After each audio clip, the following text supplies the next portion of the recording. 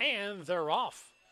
Da Money Honey from the outside come out winging along the inside. Many Roses, a 10-year-old, lays in second to the outside. Suggested rounds out the top three.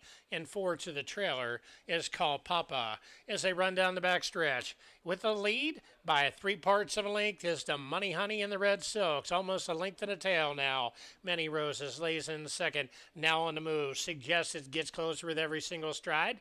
And about 10 back to the trailer is called Papa. Opening quarter in a swift 22-3.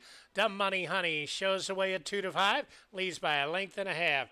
On the outside, Suggested in the gold cap. There's a bead on the leader. Down against the rail, that's Many Roses as they round the far turn and head to the quarter pole. It's Da Money Honey showing the way. Still on top by 2 as they set down for the stretch drive. Da Money Honey and Perrius goes to the right-handed stick. Opens up by 2. Down against the rail. Many Roses, a 10-year-old, trying to make a race of it.